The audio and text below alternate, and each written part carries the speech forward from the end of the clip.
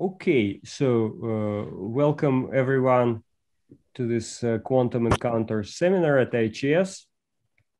And today we are very happy to welcome Peter Holdsworth.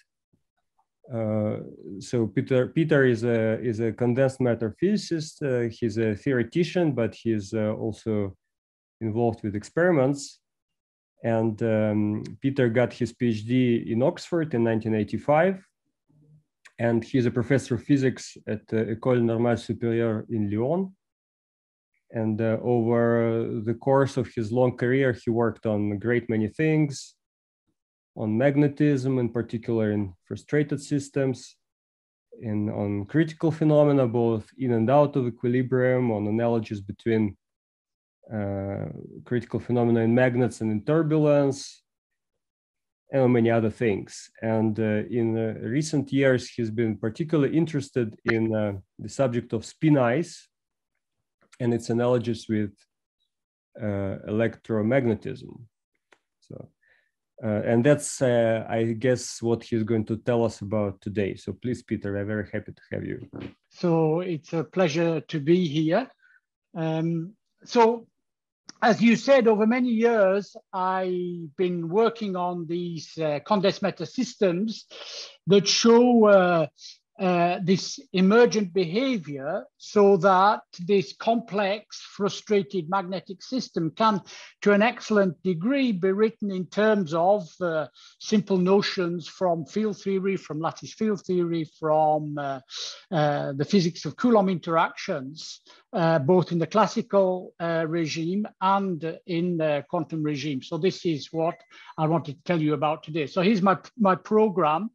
I hope that this is relevant for this audience. I wanted to start with a prologue that reminds us about both field theoretic and Coulomb representations of charged systems, and then tell you something about this condensed matter system, magnetic with its magnetically charged quasi-particles that have been called magnetic monopoles. So I don't know if anybody in the audience works on real monopoles, or if this is going to be divisive, or there's going to be some discussion about the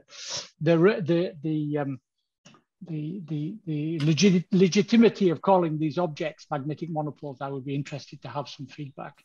And then, there's several points I want to talk about energetics, and perhaps the most interesting point for a theoretical audience is the description of the magnetic correlations in terms of emergent correlations in an emergent field, and some notions of fractionalization of the magnetic moments that appears, and then some analogues of Dirac strings in these systems, and finally a discussion of work slightly outside my own field of research, but there's been much research on quantum equivalence and emergent quantum electrodynamics at the end. Okay, so please don't hesitate to ask questions. I'll try and remain pedagogical, and if I burn up too much time, I'll jump a few chapters. So before going on, there are many people. I'm going to try and talk about work that's been that I've been doing over several years. So there are many people involved. On the left, there's my colleagues, and on the right, there's some students. Maybe I won't go through this entire list, but I should really maybe underline the role played by Ludovic Jobert in Bordeaux, that used to be on the right, but now is on the left, and Stephen Bramwell and Roderick Mosner from University College and from Dresden. And in green, I've highlighted Flavien and Geoffroy, who are actual students at the moment. And maybe I'll say a few words on what they're doing towards the end of the seminar. Okay, so let me just start with this gentle reminder. So here's an electrostatic problem with two charges, a neutral system, a positive charge and a negative charge.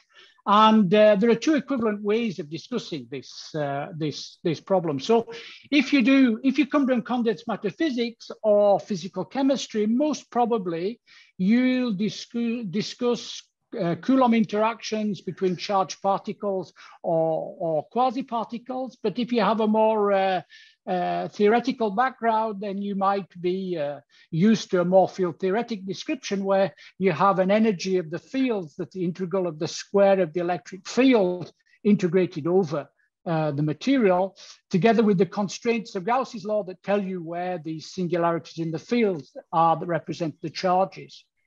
Okay, so these two points of view are connected because this field energy contains both the energy of correlations of interactions, but it also includes the self energy, the electric field that's required to build up those charges independently of their neighbors. Okay, and so the Coulomb interaction is actually the difference between the total energy and the sum of the self energies. So the sum of the electric fields that would be created if individually one after the other, you ignored the interactions, but you just summed up the energy scale. And if for a neutral system, the Coulomb energy is often negative, it's because the total field energy in a correlated system, the total energy density of fields is reduced because of the correlations in the system.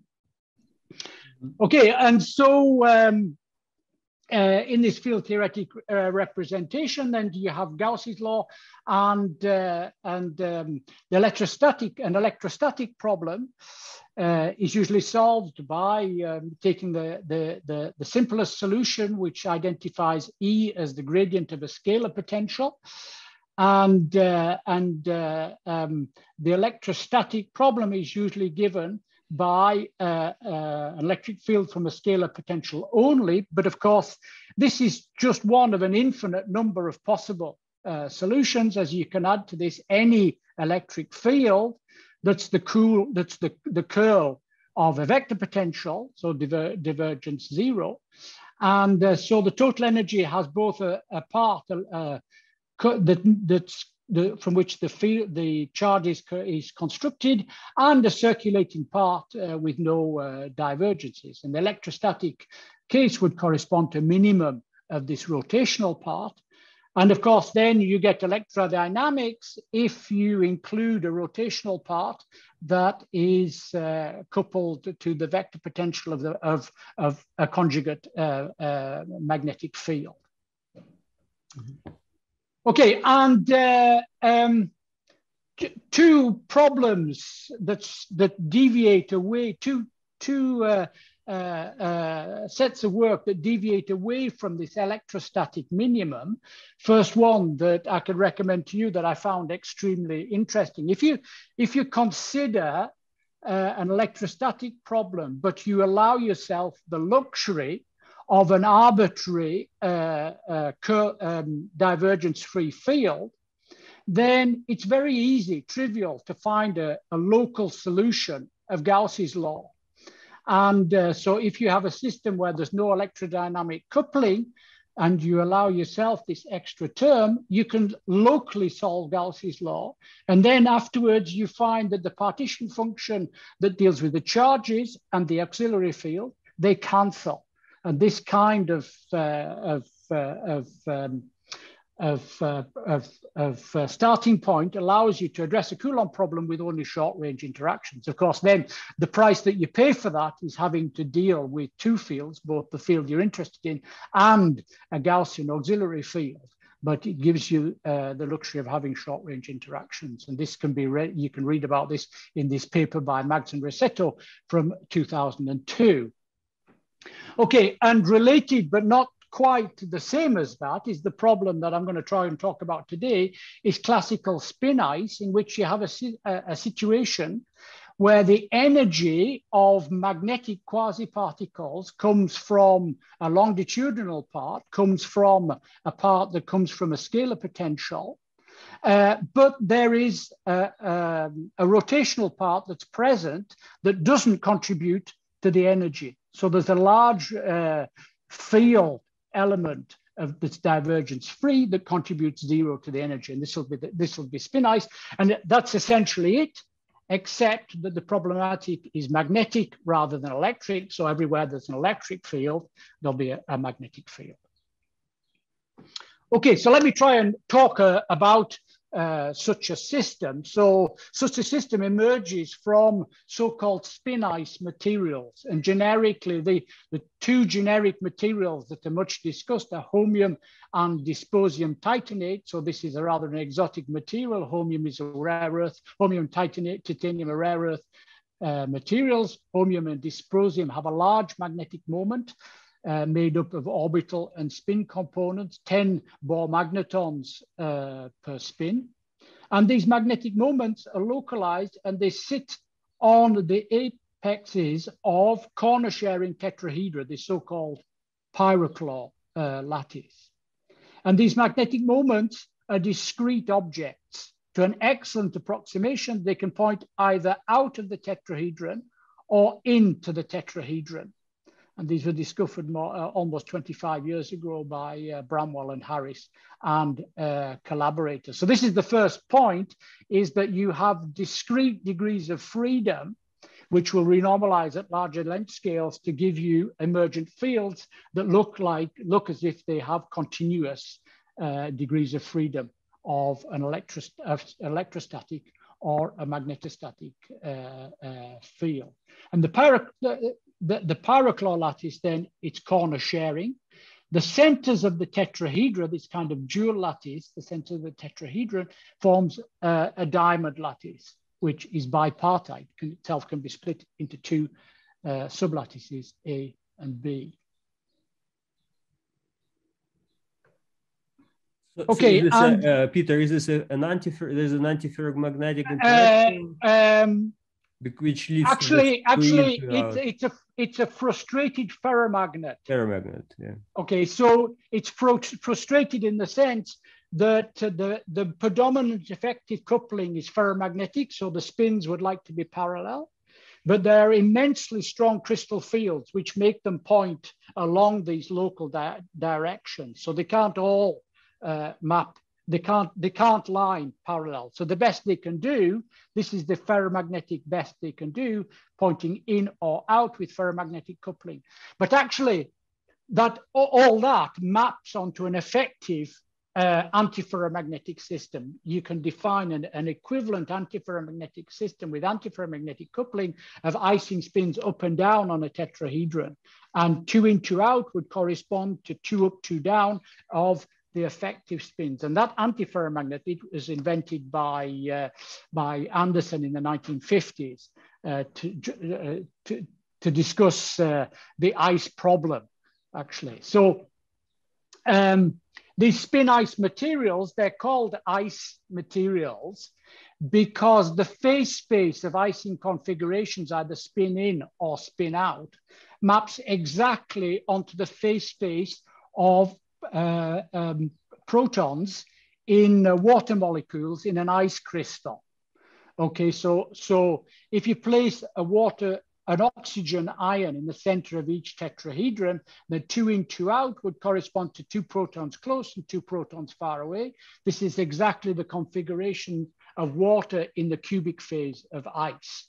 And this physics was explored extensively in the 1930s by Gauke and Stout and Pauling. Gauke and Stout won the Nobel Prize for their experiments on water, where they measured the configurational entropy they measured the specific heat and calculated the configurational entropy. And they find that you never at any temperature regain the configurational entropy of proton ordering at low temperature. It's missing entropy, okay? And this is this famous Pauling entropy of proton disorder. And the Ising spins share the same phase space. So if you do this Gauke and Stout experiment, this is real experimental data from dysprosium titanate. There's no ordering phase transition, and there's a kind of a Schottky peak. And if you integrate C over T underneath this curve, rather than getting R log 2, as you might expect for Ising degrees of freedom, you get R log 2 minus exactly this Pauling entropy. So there's no phase transition in any field. And also I should say that this ice physics this was one of the motivating elements of much of the work on vertex models from the Baxter School of exactly solvable models in the 60s and 70s. So much of what I'm going to say actually has some connection with vertex models on a diamond lattice. Okay, and so let me talk about some of these models now. So I want to talk about two specific models that are very close, but different even so. So the first is a nearest neighbor model. So this is exactly Slava's question. So you have an effective nearest neighbor coupling, J effective, with a coupling between spins, and it's ferromagnetic. And now this, on each tetrahedron, the minimum of energy is 2 spins in and 2 spins out. When you tile this on the pyrochlore lattice, you can identify loops of spins that can be turned. So if I flip all the spins in this loop, I reestablish, I go from one I state with 2 in, 2 out to another I state with 2 in, 2 out. So it's a loop model. It's essentially a loop model. And by construction, these loops are exactly degenerate. So this model, it violates the third law of thermodynamics, and it has at its exact ground state entropy, this Pauling entropy. Now this model, it describes spin ice at the 80% level. Okay, in order to go from 80 to 97%, then you have to add dipolar interactions to it, because this exchange coupling, this is of order 1 Kelvin, and the dipole interactions for objects of 10 Bohr magnetons is also of about 10 Kelvin. And this would be the strong crystal fields that make the objects Ising-like along these. So this model gives remarkably good numerical comparison between dysprosium and holmium titanate and simulations. And also it has a remarkable property that it has very important long-range interactions. But when you put the tiled system in one of the Pauling states with 2 in, 2 out everywhere, the long-range part of the interaction is almost screened. It's not perfectly screened, but it's almost screened. So what happens is, if this nearest neighbor model is exactly degenerate among the Pauling state, this dipolar model has a very small band of states. So if these energy scales are 2 Kelvin, then the band of states is 150 millikelvin. So to an excellent approximation, you can forget it, and you can presume that this model, okay, also has a degenerate set of states. Okay, and so, sorry, were there a question? No. Okay, and so this brings me immediately to this mapping to this magnetostatic problem, because anybody wearing glasses should maybe take their glasses off. And then you can see that this 2 in, 2 out configuration, it's a local constraint. And if you imagine these as lattice field elements, okay, then you can write this local constraint as a lattice constraint in a style divergence of M equal to 0. Okay, so it's like a loose paramagnetic system, but with a local constraint that everywhere the divergence of this emergent field is equal to 0. Okay. So it's like the field of magnetic moments in its low energy state. You can write it, you can write these magnetic moments as sitting on the back of the curl of a vector potential. And so it looked like the magnetic moments are lattice field elements with that are divergence free. Okay. Can I ask a question, Peter? Yes, please. So this constraint, the divergence is 0, it would naively also allow 1 in, 3 out. So is this some well, no, that's a very good question, but you have to ask it again in 15 minutes. Okay. 1 in, 3 out. You know, even at IHES, I believe that 3 minus 1 is not 0, right? So that's a state that will bring a topological defect, a magnetic monopole. Okay. Yeah, sorry. I was saying something really stupid. So no, it's an excellent question. It's an excellent question that will come back to bite you. Okay. Okay. So this is the statement that this configuration of states that has no long range order, it will have magnetic correlations that look like this emergent field. Okay, and these magnetic correlations that look like its emergent field, this is what they look like. This is so-called pinch point neutron scattering maps in reciprocal space. So this is a neutron scattering map from a single crystal of holmium titanate. And this divergence m equals 0 corresponds in reciprocal space to q scale m of q is equal to 0. Okay, so Q here, it's not a real momentum, it's a lattice momentum. So that has repetitions over a Brillouin zone. And so when you combine the lattice, the discrete translational symmetry with the neutron scattering constraints, this divergence m equals 0 corresponds to this rather elegant pattern with these sharp pinch points. And these sharp pinch points that give you the sign of an indication of this divergence 0. Okay, so maybe this mapping to an emergent field, it can be made more clear if you make a further abstraction. So I'm going to allow myself the luxury of defining a third model. So instead of having point dipoles on the corners of the tetrahedron, I'm going to extend the point dipoles as needles or dumbbells. Okay, so these infinitely thin needles, they carry a dumbbell of north and south poles, and the dumbbells of north and south poles, they meet at the centers of the tetrahedra. Okay, so then there's a thorny problem of a divergent self-energy where these objects meet here, but that shouldn't be any problem for this community. But so apart from that, I think you'll be able to see that by construction, then that any configuration with 2 spins in and 2 spins out will be magnetically neutral because there'll be 2 blue dots and 2 red dots. And also that all configurations with 2 spins in and 2 spins out will be isoenergetic. Okay, so this small band of energy that opens up when you include the dipole interactions.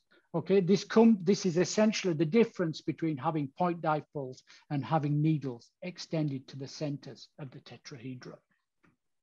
Okay, so now instead of having 2 in and 2 out, I take 3 in and 1 out. Okay, so this is Slava's question. Okay, so there's a net charge of 2 blue dots here, and there's a net charge of 2 red dots here. And so these tetrahedra are carrying magnetic charge. Okay, so this is a topological defect in this emergent field. And as it's a magnetic problem, it looks extremely like a magnetic monopole. It's classical, but apart from that, it shares many of the properties of Dirac's monopoles, as I'll try and show as we go on. And then if you go to all in or all out, so there's 4 blue dots here or 4 red dots. This is like a double monopole. Okay, so this is a mapping from this dipolar spin ice model to the dumbbell model. And from now on, everything that I talk about will be related to a dumbbell model. Okay, and you can see that if you go from a 2-in 2-out configuration to a 3-in 1-out configuration, you change the magnetic configuration delta M by 2m, and I should say that small m is the magnetic moment of the dipole or of the needle.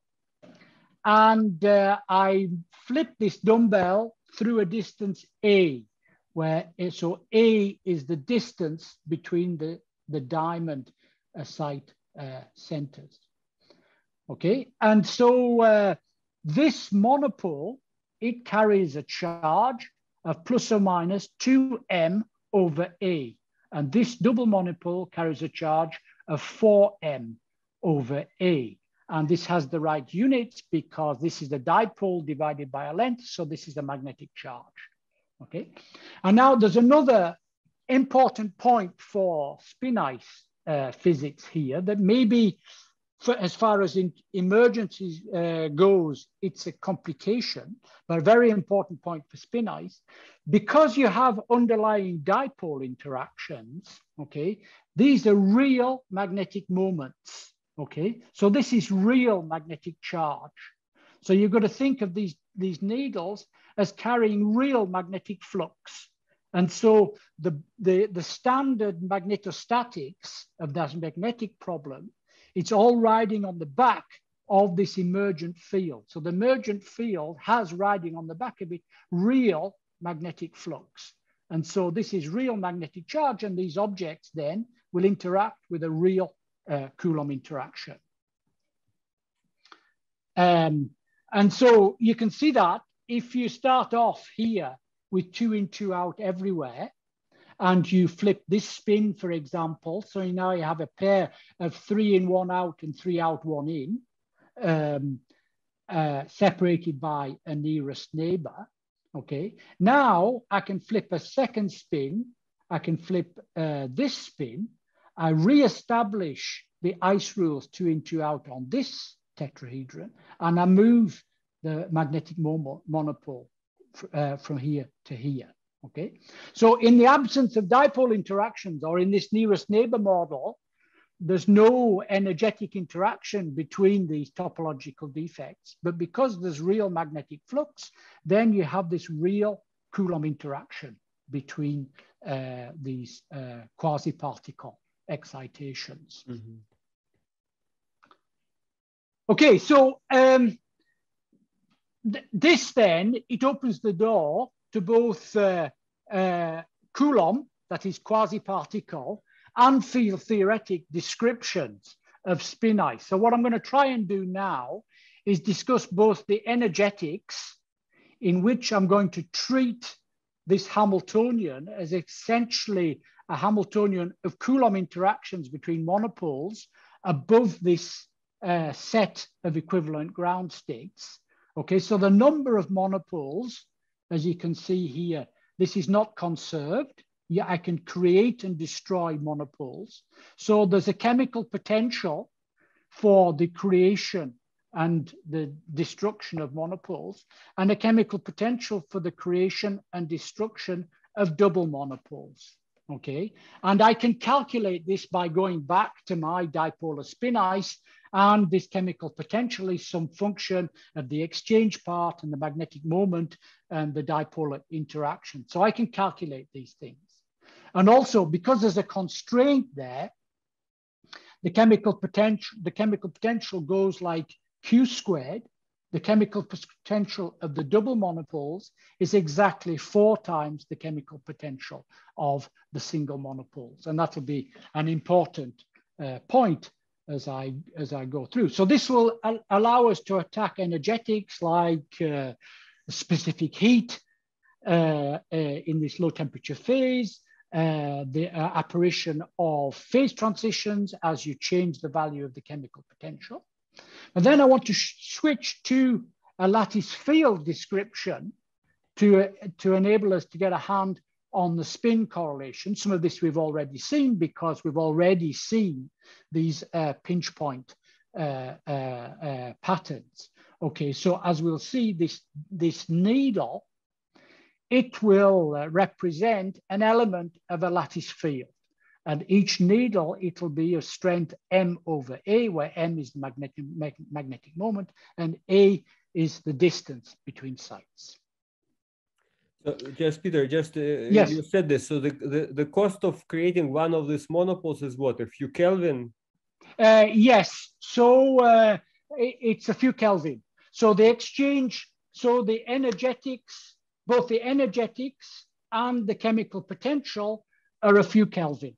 So 2 or 3 Kelvin in each case. Okay, and that's going to be important in what follows. And you said the typical interaction energy of 2 monopoles at 1 lattice spacing is also.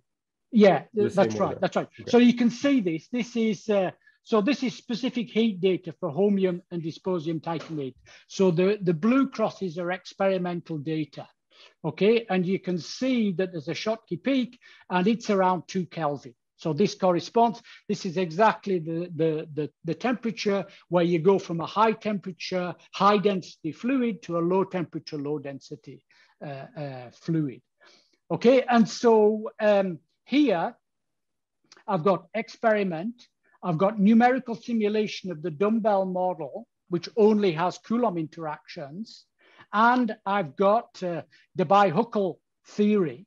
And so this is our best shot. There are no fitting parameters here. And so you can see that, first of all, the experimental data is extremely well represented by simulations of this dumbbell model with only Coulomb interactions and this chemical potential cost. And then, given this model, I can make an improved mean field theory like Debye-Huckel theory, and I can get an excellent description of this data. So you might ask, actually, if you start off with dipolar spin ice, if it gives an excellent numerical description of everything, why bother doing all this monopole business? But this dipolar spin ice, anybody who's worked on dipoles will confirm that they're messy. Doing analytical calculations is extremely complex. And this allows you to separate, to give you some fractionalization that allows you to identify quasi-particles and make simple theory. So here you have simulation, experiment, and theory together. So give you some idea of how successful that is. Another idea of how successful this Coulomb interaction description is of this dipolar model. Here's some numerical data of a phase diagram. So you should concentrate here on the gray. So this is simulations of dipolar spin ice, Hamiltonian. And here you've got varying this ratio of exchange to dipolar interactions. And you've got monopole fluid, which is like spin ice, where it's predominantly 2 in, 2 out. And you've got a phase here.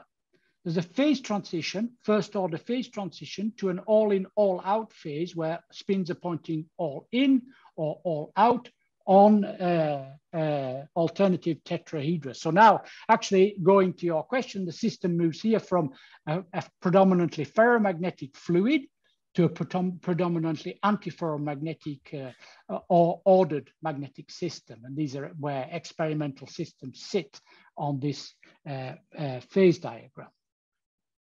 Okay, but I can model this because I have Coulomb interaction.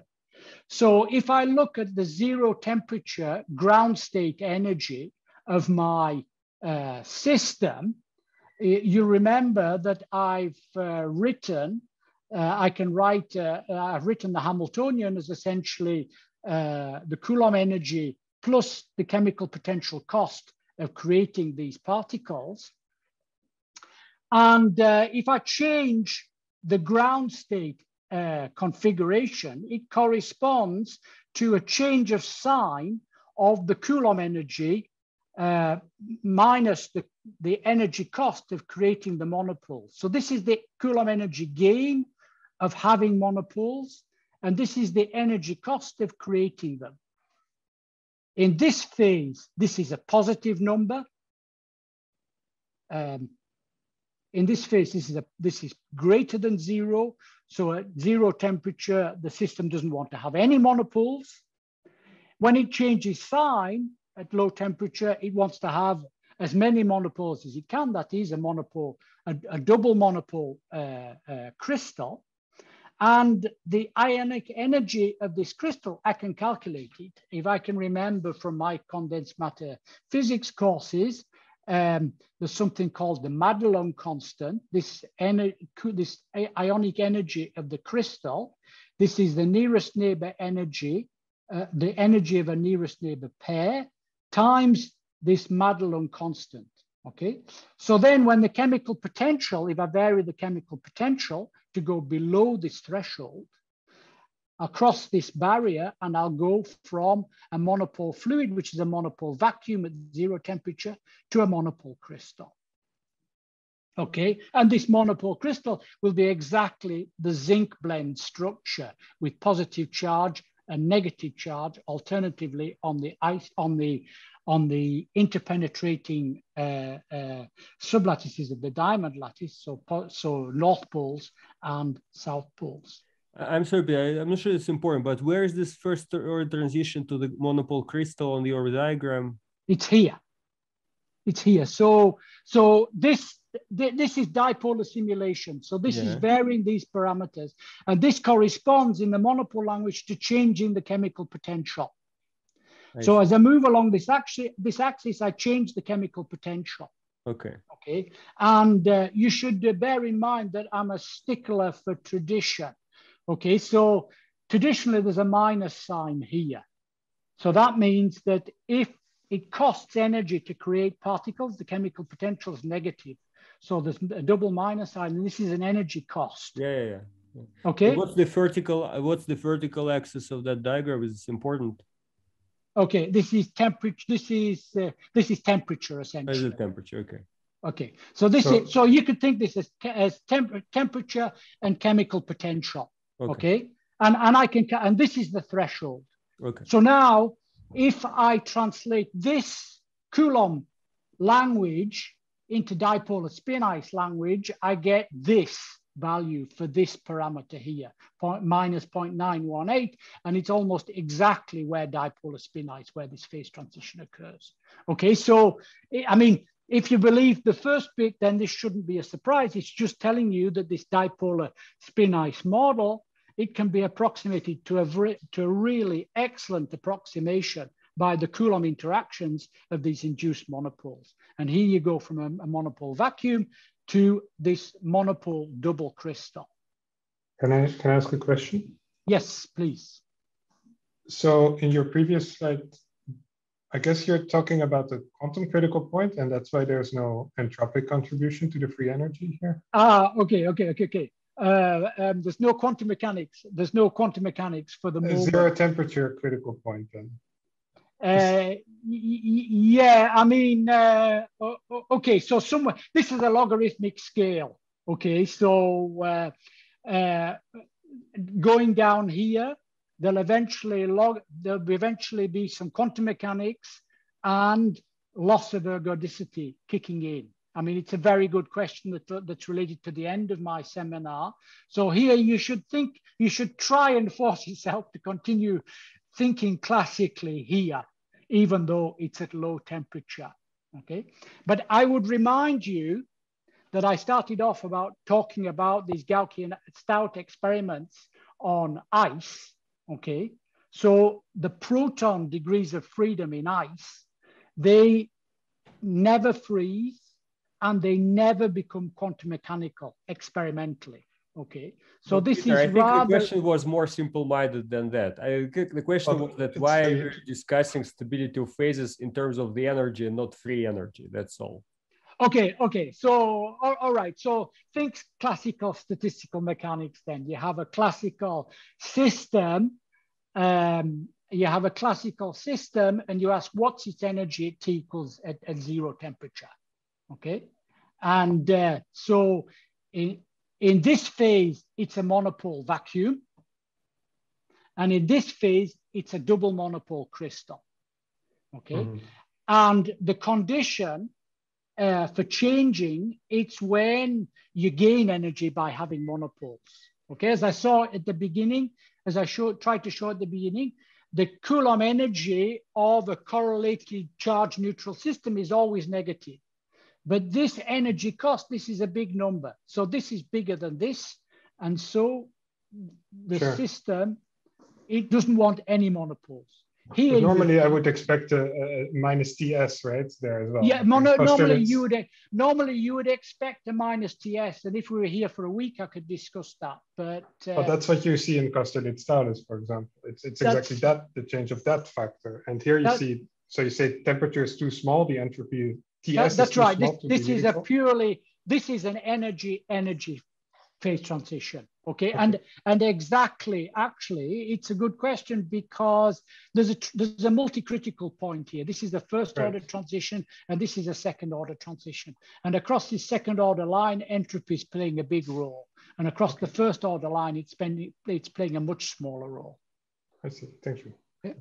Okay, so I don't know how I'm doing for time here. I've used lots of time already. So, well, Peter, don't worry. We would like to understand your story. So okay. So let me talk a little bit more. So this double monopole crystal, it's also degenerate with a single monopole crystal. Instead of having all in, all out, I could have had 3 in, 1 out, 3 out, 1 in. I could have played the same game with single monopoles rather than double monopoles. And as I said, there's a degeneracy. So you have the same condition here for single monopole crystal, and it's the same constraint. Okay, and so actually this point here, there's a multi-phase region where there's a double and single monopoles. They're equiprobable. When you move away, it's the double monopole that wins, but you could also have a single monopole. And in fact, I'm probably going to blow myself away with too many details, but this system has an incredibly rich phase diagram. This is temperature, chemical potential, and now I can add a staggered field, a staggered chemical potential that's conjugate to this crystalline order parameter. And on this phase diagram, I've got the double monopole crystal, I've got the spin ice phase, but I've also got these wings of single monopole crystal, okay? And these are planes of first order transitions. This is a line of second order transition, and this is a multi-critical point. And any classic people in the audience, they'll recognize this as very similar to a S=2 Bloom-Capell model, where there are multi-stage ordering. It can go from zero monopoles, single charge crystal, double charge crystal. Okay, and all that can be confirmed with numerical simulation. And so maybe I should move on from energetics and try and talk a little bit about spin correlations in terms of this lattice field picture. So this Coulomb fluid, it satisfies the magnetic Gauss's law. That is that there's no revolution. These objects carry induced magnetic charge, but Maxwell's equation, divergence B equal to 0, it's still valid. Okay, so this, when you have in the absence of magnetic monopoles, divergence M would be equal to 0. In the presence of magnetic monopoles, divergence of B is equal to 0. So divergence of M is equal to divergence of H, the magnetic intensity, which is equal to minus rho, this density of magnetic charge.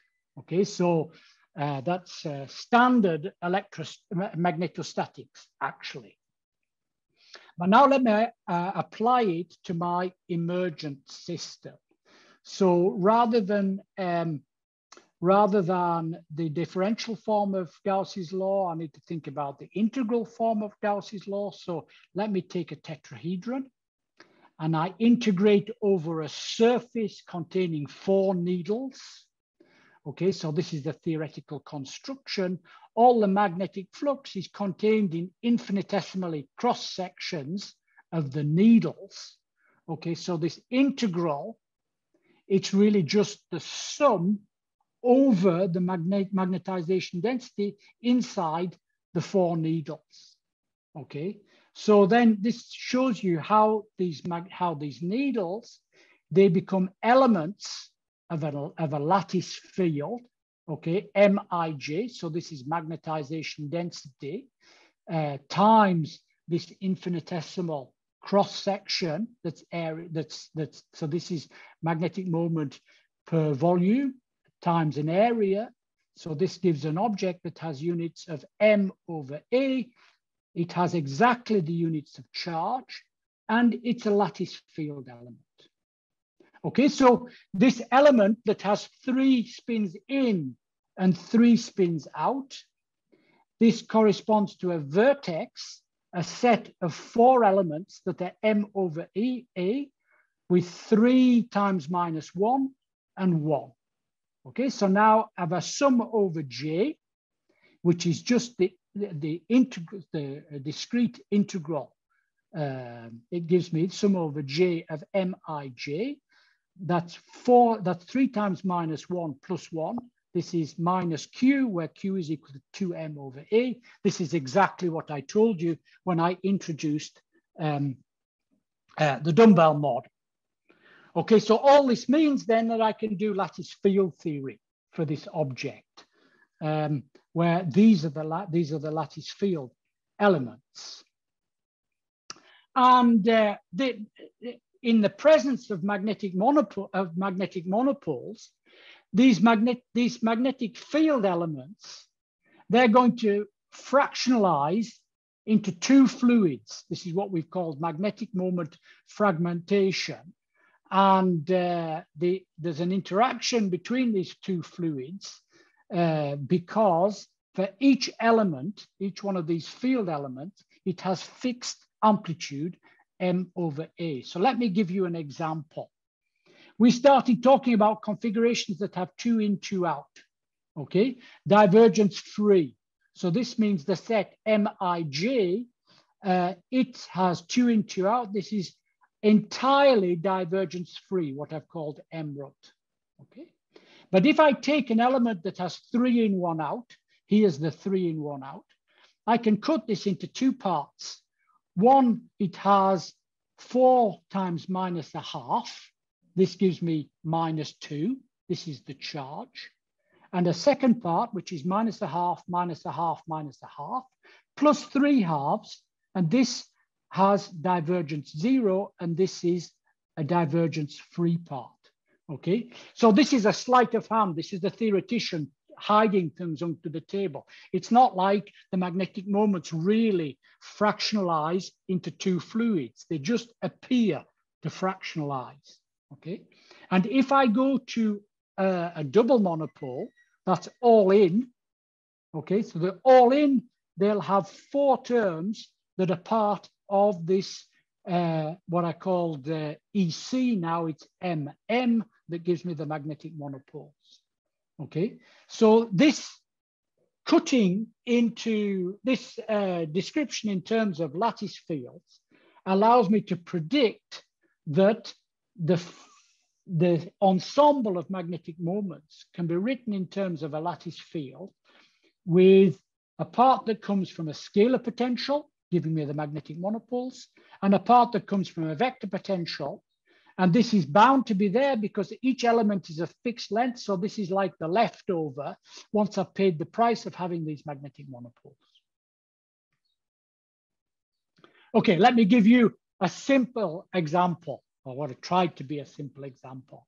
Take 2 push charges next to each other, nearest neighbors. So these both have 3 spins in and 1 out. So here's the out spin and here's the out spin. And I can separate this in this representation. This is like an old-fashioned Michelin map. The number of chevrons gives you the strength of the field.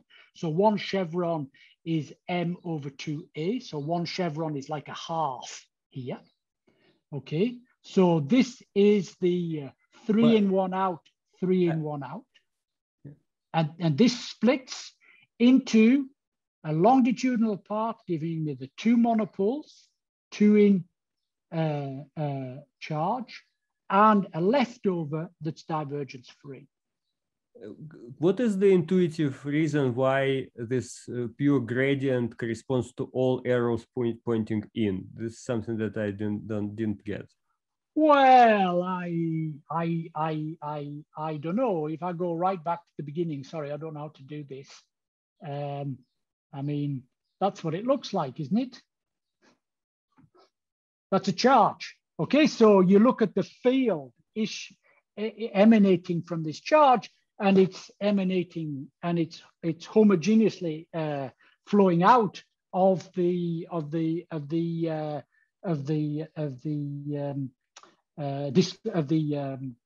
singularity. Okay.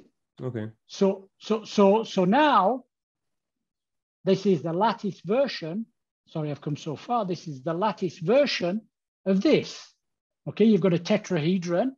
The tetrahedron has considering it's discrete, it has a very high symmetry. And so you expect the lattice field elements coming out of this monopole to be distributed in some discrete isotropic manner. And that's this. Okay, so you can cut this into this plus this, and this is this plus this. Okay. Okay. Okay. Thanks. Okay, and so you can do this.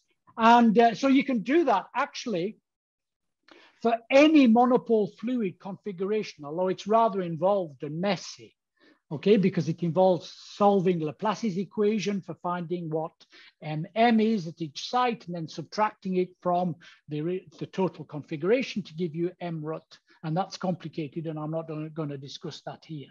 But there's one case where it can be done trivially, and even though it can be done trivially, it's very interesting. So let me go to this single monopole crystal, this crystal of alternate sites of 3 in, 1 out, and 3 out, 1 in.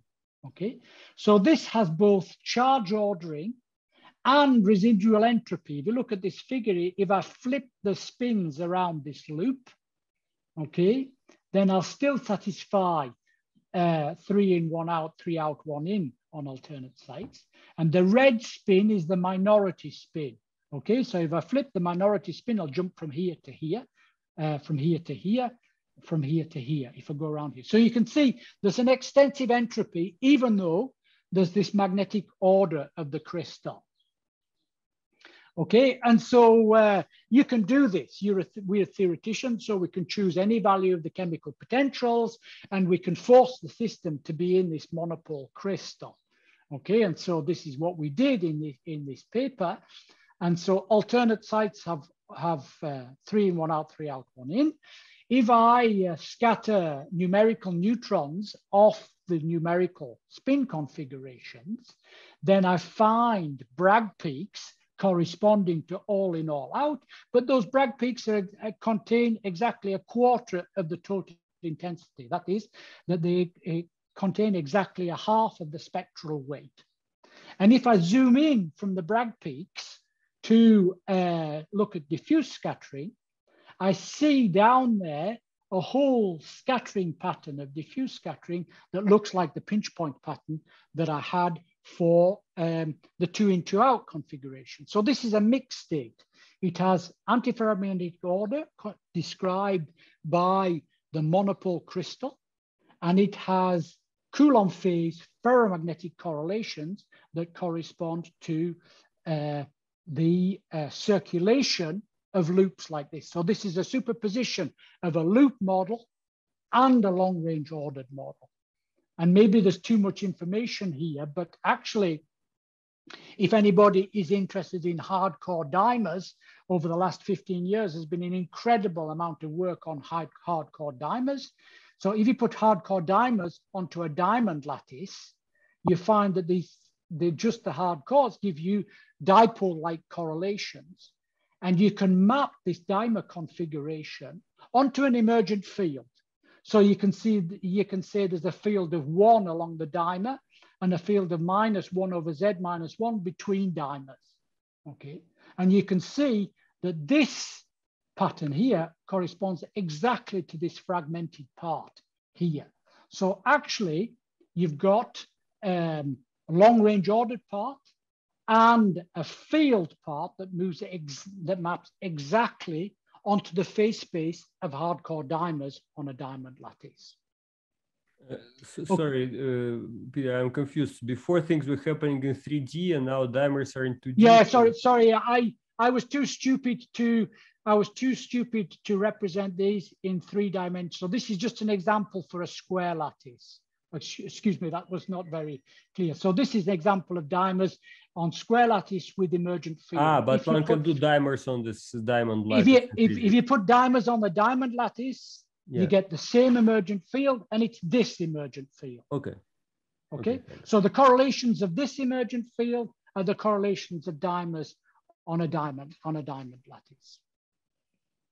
Okay, so I've been speaking for a long time, so maybe you should tell me when to wrap up. I can jump some stuff here, but I could jump very quickly the experiments maybe, because until now this has been just a set of theoreticians having fun, right? But as we were doing this, like a present from heaven, my collaborators from Grenoble, they discovered a material, holmium iridate. And so holmium forms spin ice, and the iridium, it orders antiferromagnetically at a much higher temperature. And it gives you strong internal fields that look exactly like this staggered chemical potential. And miraculously, this system forms an all-in, all-out magnetic order where the magnetic moment is exactly half the total moment of the iridium ions. Okay, there are no single crystals, but if you look at the diffuse scattering of a powder, then it corresponds to Monte Carlo simulations of these Coulomb phase patterns. So this is exactly a reincarnation of this monopole crystal with fractionalization that I discussed. And then recently, I've been working with these people on the systematerium dysprosium iridate, and we measure this residual dimer entropy at low temperature. Okay. I don't know how much time. I can speak for as long as you wish, but I don't want to. Well, maybe we should pause for some questions if there are any questions, and then maybe we can make some choice from the things that depending also on what the questions are going to be. So yeah, I think would it be okay with you?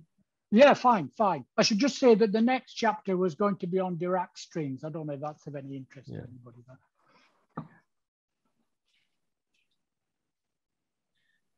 Yeah, so my question was, it's also like maybe a suggestion to one direction of this, what we could choose to continue. Is that, okay, you talked about this M field, but okay, it was never up to now quite clear if there is some regime where this M field could really be maybe at in some range of temperatures or some range of distances could be imagined as a continuous field, if there's some continuous approximation. Yes. For example, that's something that for me would be interesting to know more about. Okay, maybe other people have other preferences, I don't know. So people should just speak up.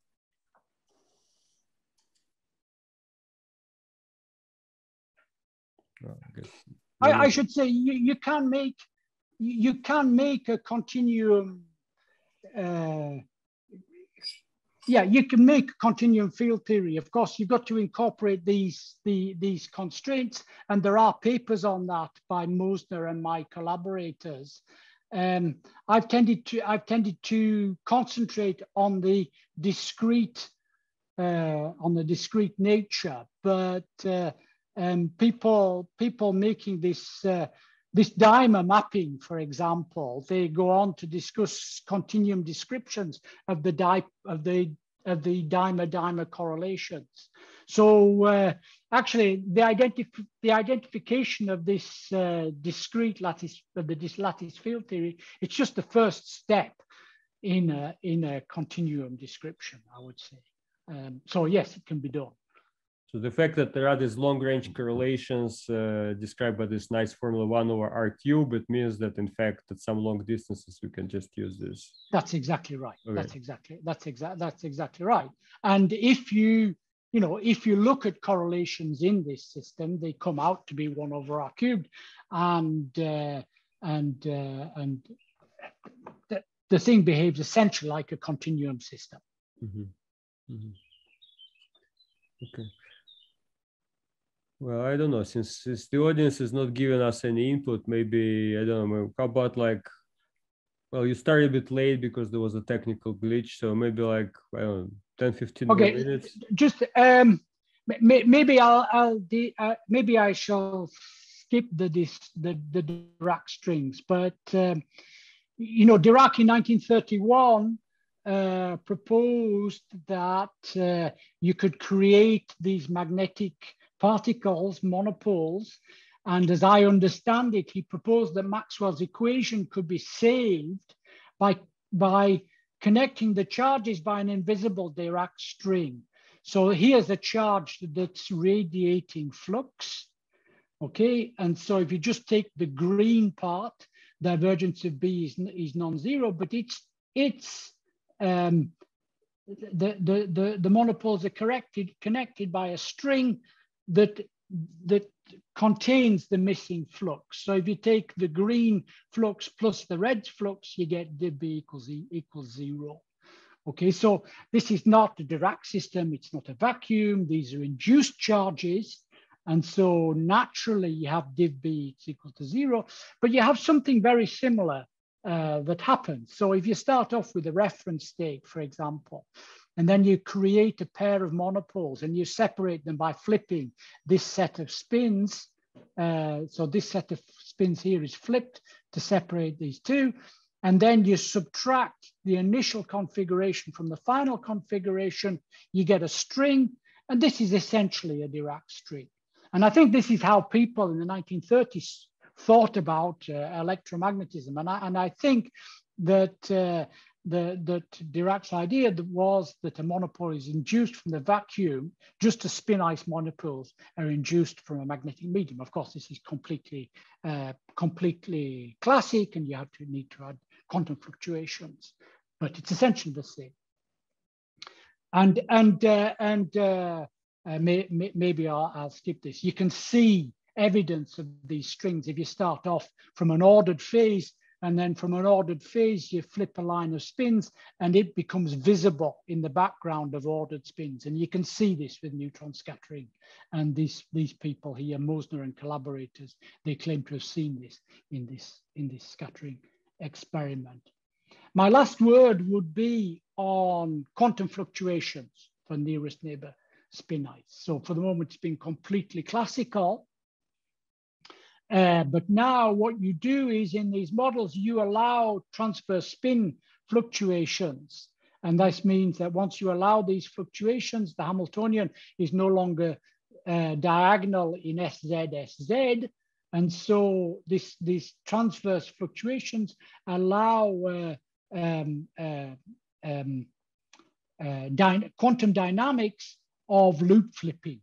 So the low energy sector includes quantum dynamics of loop flipping. And so you introduce quantum fluctuations in the form of loop flipping. And this gives you quantum spin liquid phases. And these quantum spin liquid phases, they can be interpreted essentially as quantum electrodynamics. So what happens now is that if my magnetic field, in the absence of monopoles, if my magnetic field could be thought of as the curl of a vector potential, the transverse part gives you a second vector potential that's conjugate to the first, and it's an emergent electric field. So now you build up a quantum ground state, which is a coherent superposition of these 2 in 2 out states.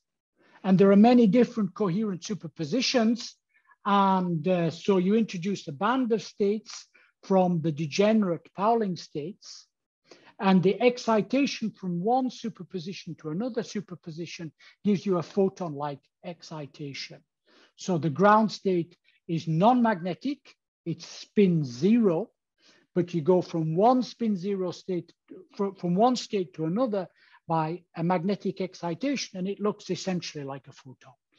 And if you want to read more, I can really recommend this paper by Benton and collaborators. It's not necessarily the first paper on the subject, but it's the most pedagogical, and it's a really terrific read. Okay, and this modifies this structure, because now instead of having a flat band of states, you have this wider band of states, and there's a hunt for doing experiments on these materials, but finding materials that are experimental examples. Okay, so I should stop. I should say there are two things I didn't talk about. One is dynamics, and we made contact with one of Onsaga's very famous papers from the 1930s on non-ohmic conduction in low-density charge fluids, so-called Wien effect. And I didn't talk about Castellane transition, which is a topological transition within the emergent field. That's what one of my students is working on, and this is extremely like Kosteles-Paulus confinement, deconfinement transition. And so I think I've been speaking for long enough, and I'll just leave my conclusions saying that I hope I've given you an insight that this is a garden for emergent physics, where you can observe spin fractionalization, Coulomb fluids, Helmholtz decomposition, Dirac strings, quantum electrodynamics, quantum phase transitions, nonlinear dynamics. So, bref, essentially everything. So thank you for your attention. Well, thanks a lot. Let's thank Peter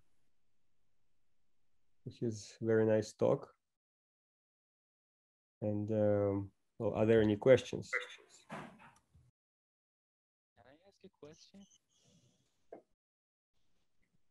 Okay, I probably bombarded you with information, I think. So I'm sorry about that.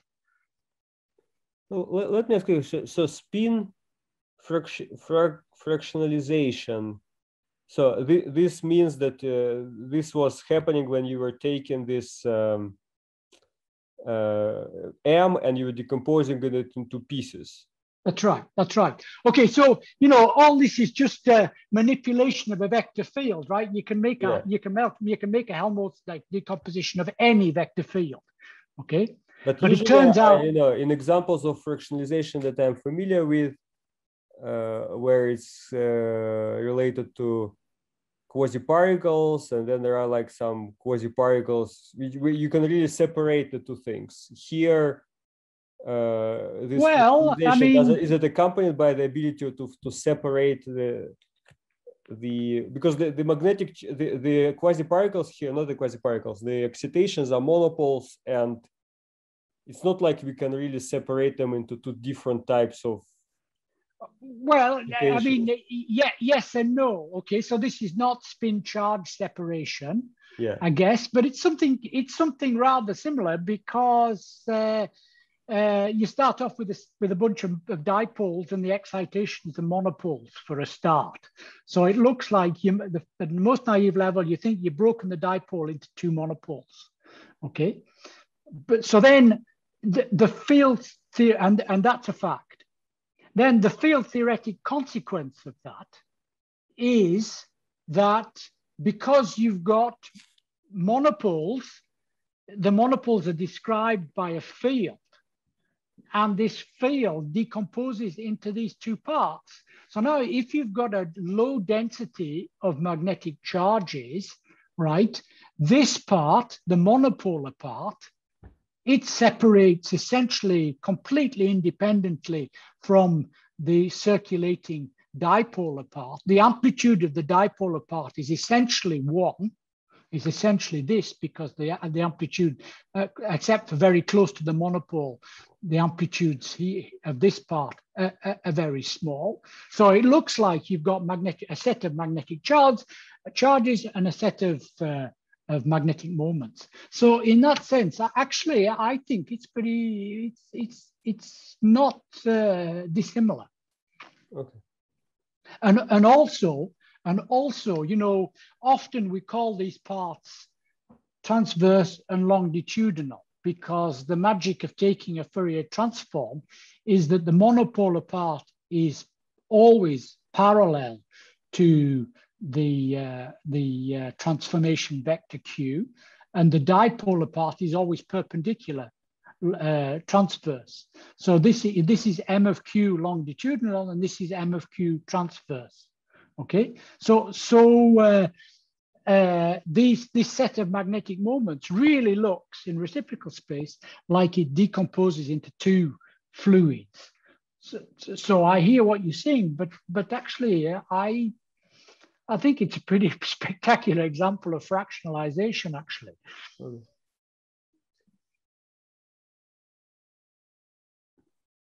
Okay, are there any other questions?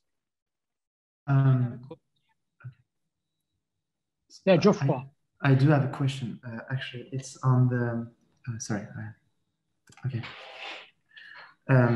It's on the model, the exact model of the spin-ice model, dipole spin-ice model. The Hamiltonian write down it's in terms of interaction between the spins. This one, exactly, yeah. This one. Yes. And just after the Dumble model, you rewrite it in terms of quasi-particle, emergent quasi-particle. Yeah, so going from here to here. Exactly, yes. And my question is, how do you do that? And more precisely, why it's not exactly the same Hamiltonian? I should say it's a kind of magic, no? So,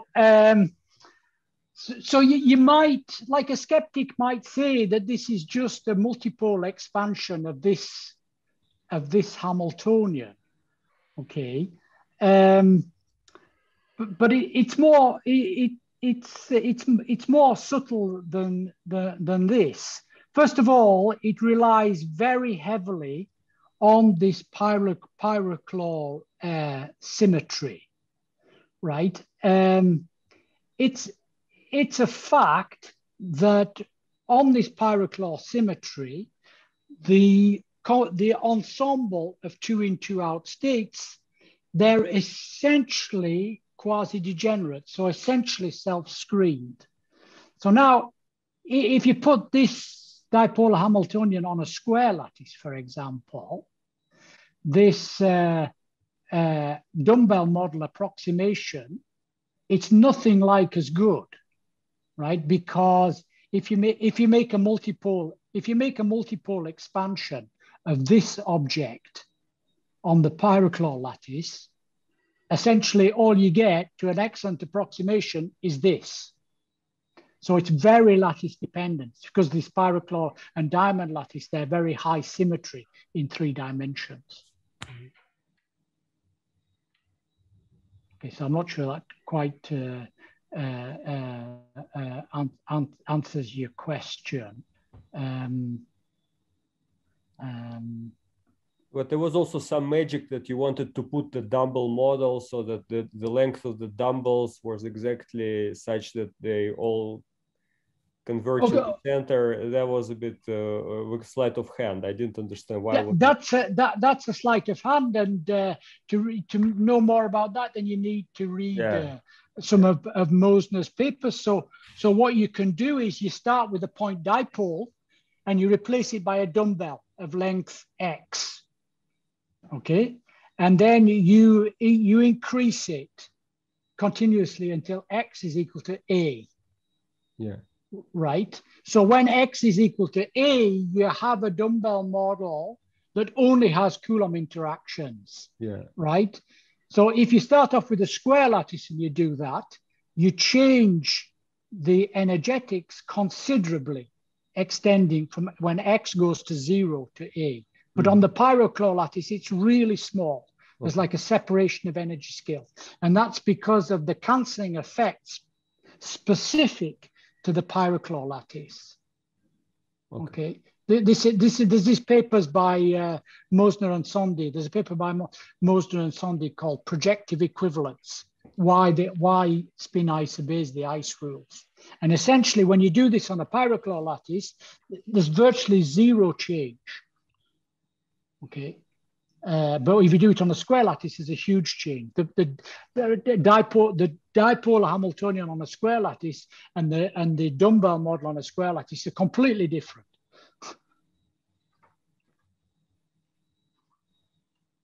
So that was a sleight of hand. Did that help? I don't know if that helped. Maybe another one more thing I could say for people who are interested in particle physics. You might notice that inside these monopoles, there are three little objects. Okay, so a monopole is made up of one blue spot and three red spots.